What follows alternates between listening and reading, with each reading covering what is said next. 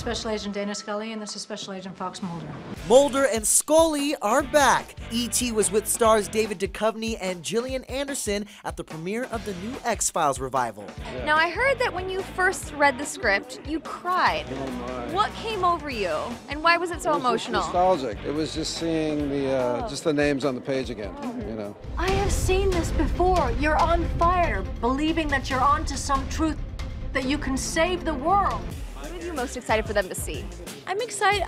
We've given them a mix of the kinds of episodes that we used to do, and so I think there's something for everybody. It's been over 20 years since the original series, and E.T. was there from the beginning. The audience has no idea what they're getting themselves into every time they turn on the TV. I'm chewing gum. The show is about, normal life intersecting with paranormal life, and that's the interesting thing. This is a great interview here.